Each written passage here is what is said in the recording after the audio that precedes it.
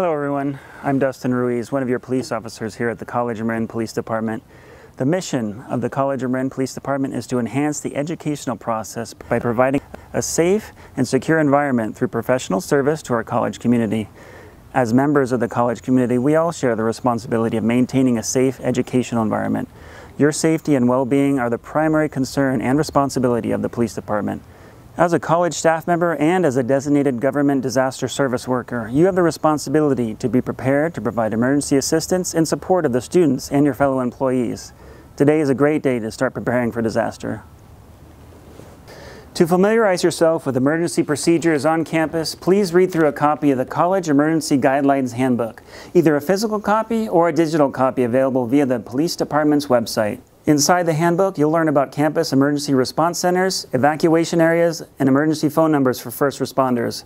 Fires, earthquakes, other environmental threats, and utility blackouts are also discussed, and there's a good list for your basic emergency supply kit.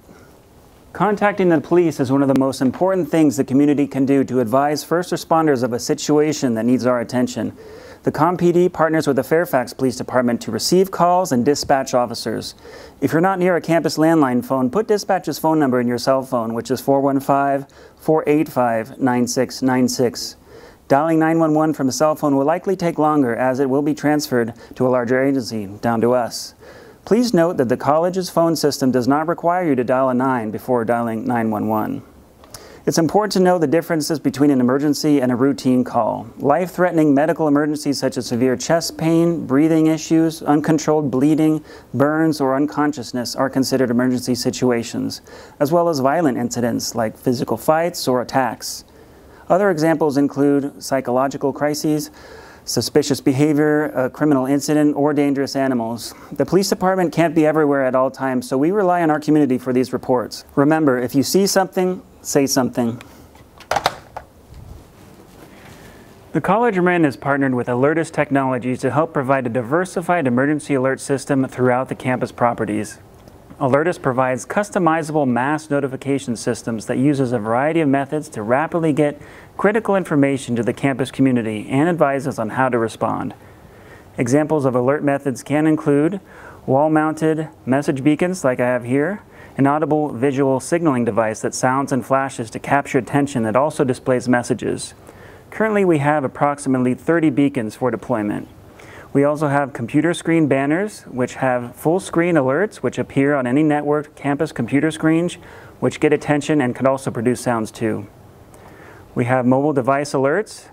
You can download an app to your phone or other device to allow for push notifications to be received. We also have TVs mounted in common areas, such as computer labs, registration areas, etc., that can also be used to display alerts. We have public address speakers, which are consisting of high-power speaker arrays. They're mounted on buildings, and the speakers can broadcast sirens, pre-recorded messages, or speech-to-text announcements. The system can be used for emergency situations, such as weather-related events, armed shooter incidents, bomb threats, terrorist threats, chemical spills, or any number of emergency conditions. Recipients of an alert should inform others who may not have received it to calmly follow the instructions given and await further alerts or instructions from first responders. The college can customize alerts to different departments, groups, or certain campuses in order to get you the critical information you need. In the event of a major disaster, you might need to shelter in place and survive on your own resources for days without power or utilities. Remember that if power is out, gas pumps won't work, ATMs won't work, and grocery stores will be closed. Disaster planning is about keeping you safe, warm, and fed after a disaster. Since you spend about a quarter of your adult life at your workplace, it's wise to consider you may be on campus if a disaster strikes. In 2020, the College of Marin Police Department purchased 4 emergency provision cabinets. The cabinets contain emergency supplies that may be accessed by breaking the entry glass in an emergency. Keys to the cabinets are maintained by the police and the maintenance office. The cabinets are only intended in case you're not able to get to your own resources, so they're not there in case you forget to bring your lunch that day. They're only for emergencies only. Where are the cabinets? They're located at IVC in the main building at the bottom floor of the West Hall, and at the Kentfield campus in the Student Services cafeteria, the Academic Center 2nd floor, and the SMN 2nd floor lobby. The police department will monitor, replenish, and replace supplies inside the cabinets as necessary. An inventory checklist with expiration dates for specific items makes the cabinets easy to maintain. What's inside the cabinets? They contain various safety items in categories such as food, water, sanitation, lighting, tools, equipment, blankets, and first aid. What kind of food is inside? Cases of food bars that provide high-calorie nutrition for up to 180 meals. They probably don't compare to your favorite comfort food at home, but they're meant to keep you fed until help arrives. Also of importance, the cabinet contains portable AM radios, which can provide crucial information after a disaster. There's light sticks, which provide a reliable lighting source, space blankets, which are great for keeping warm, crowbars, portable toilets, hard hats, rope, and yes, even duct tape. Emergencies strike anytime and anywhere. Is your office prepared to get through one during working hours? Knowing the location and contents of each cabinet gives people an extra boost and a means to survive until rescuers arrive and service resumes.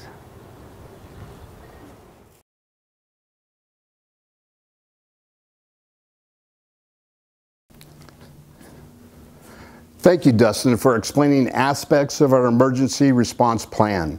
Our emergency response plan includes our Emergency Response Guidelines Handbook, how to contact the College of Marin Police Department, our Alertus Emergency Notification System, and our Emergency Provision Cabinets.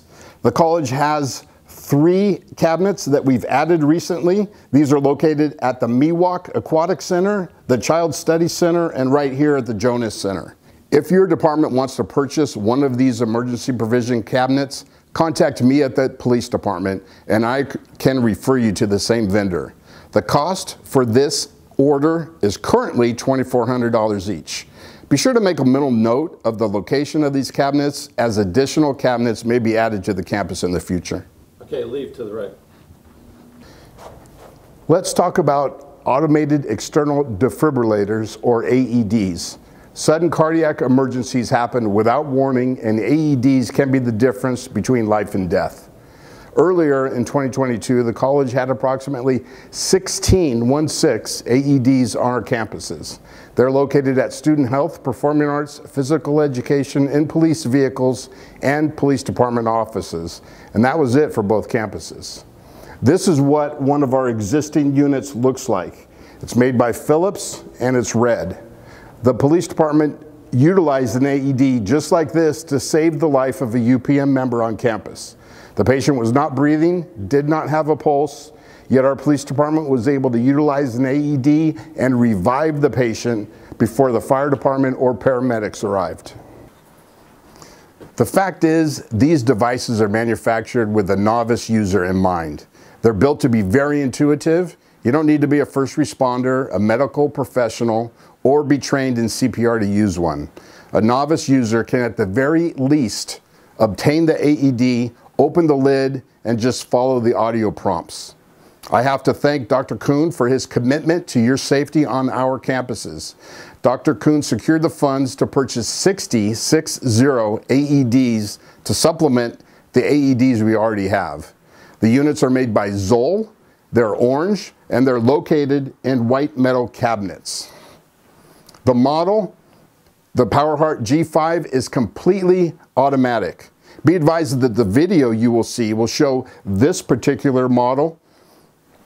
However, you may encounter an AED that looks different in your personal or professional life. All AEDs work in the same general way. The danger lies in not using them. Just open them up and simply follow the instructions. Although training is not necessary, this video is intended to give you the confidence to use them in an emergency. Make a mental note of the AED locations as you visit different areas of the campus. You never know when an emergency will happen. These AEDs are placed throughout the campuses in alarmed white metal cabinets with a glass face. The cabinet will be labeled with the word defibrillator on it in red letters, and you'll see these signs present as well. In addition, you'll also see some window decals that'll give you an indication of which room the AEDs are located in. Let's open one of these up together. Take the unit out of the cabinet, the alarm will sound, and take it to where the victim is located. Pull the unit out of the carrying case. This red pouch contains several items, one of which is scissors if necessary to cut clothing to expose bare skin on the chest. Simply open the lid and follow the audio prompts. Okay. Stay calm. Follow these instructions. Make sure 911 is called now. Begin by exposing patient's bare chest. Remove or cut clothing if needed. Scissors here. When patient's chest is bare, remove the white square package from lid of AED. Tear open white package across dotted line and remove pads. 2 pads are in here. Peel one of the white pads completely from blue plastic. Begin pulling from the tabbed corner. Here. Peel one of the and white here. pads completely from blue plastic. Place the green plastic CPR pad on the chest if directed to do so audibly. You'll find this instruction sheet attached to each one of the AEDs. It has 11 steps. It's in Spanish and in English on both sides. Let's go over the 11 steps in detail. Here are the steps to deploy an AED when you become aware of a possible need for one. Number 1, is the patient responsive? Check to see if they respond to you. Number 2, call 911. Direct someone to do this if someone is available. Number 3, get the AED from the cabinet. The alarm will sound. Number 4, take the AED out of the case and open the lid. Number 5, remove clothing to expose skin on the chest. The attached red pouch contains several medical items, including scissors. Number 6, attach the pads as directed. Number 7, do not touch the patient. Number 8, if required, the AED will automatically deliver a shock. Number 9, place the CPR pad in the center of the chest if so directed. Number 10, follow CPR prompts, which may require chest compressions. These are limited and audibly directed. Number 11, if instructed, give breaths. You may use the CPR pocket resuscitator mask included inside the red kit. Maintain CPR if directed until emergency medical personnel arrive. There is no danger in applying the AED pads to an unresponsive patient who does not need the AED. The AED will automatically detect the necessity of a shock and apply it as appropriate. Now let's watch a video of a scenario where you see the AED actually deployed. Keep in mind that our new units are automatic. They will deliver a shock automatically. You may encounter other units that give you audio directions to push a button to apply a shock.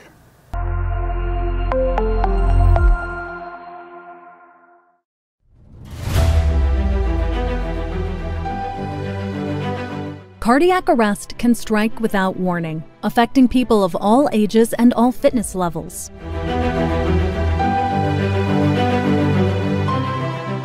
The PowerHeart G5 automated external defibrillator from Zoll is a powerful solution to help improve the chances that an SCA victim will survive.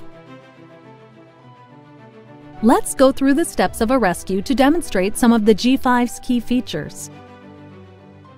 Stay calm. Follow these instructions. Begin by exposing patient's bare chest. The G5 automatically starts working as soon as the lid is opened. There's no power button to press. This helps ensure a fast start to the rescue. Remove the white square package from lid of AED. Tear open white package across dotted line. Peel one of the white pads completely from blue plastic. Rescue Coach user-paced voice and text prompts to guide users step-by-step through the rescue process. The AED recognizes actions taken and ensures that the rescuer completes every critical task before moving on to the next.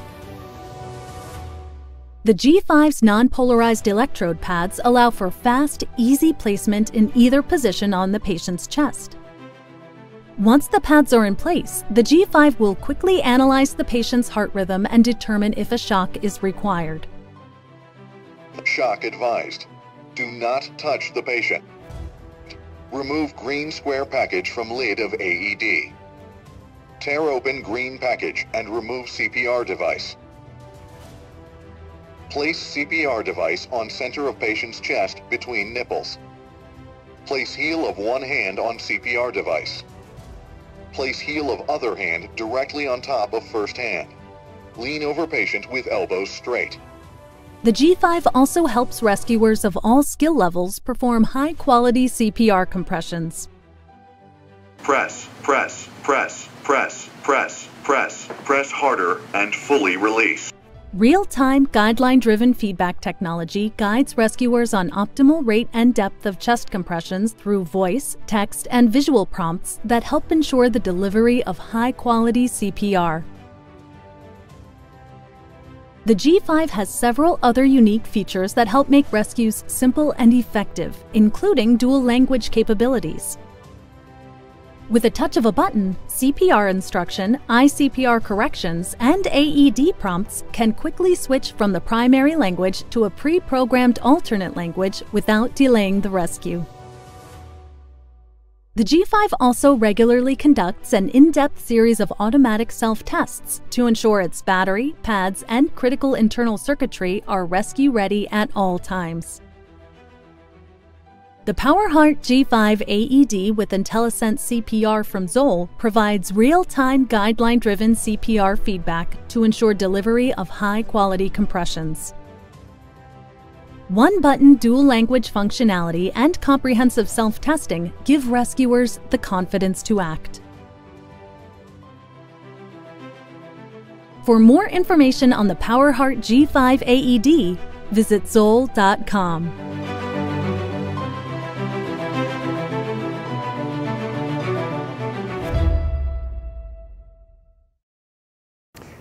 Emergency preparedness is the responsibility of each and every one of us. Please visit our police department website to review this video, read about an emergency operations plan, view the emergency guidelines handbook, view our active killer video, read our environmental safety plan, and to sign up for emergency alerts on ComConnect. We have collectively taken new steps to prepare our campus for emergencies through our Alertus emergency notification system, our emergency provision cabinets, emergency drills, and now the deployment of an additional 60 AEDs. We can't predict natural disasters or emergencies, but we can predict what our failure to prepare looks like. Take advantage of these resources I mentioned. You can definitely save lives with this combination of equipment and knowledge. If you have questions or comments on campus safety, please feel free to contact me and/or our police department. Thank you for your teamwork, and thank you for your commitment to campus safety.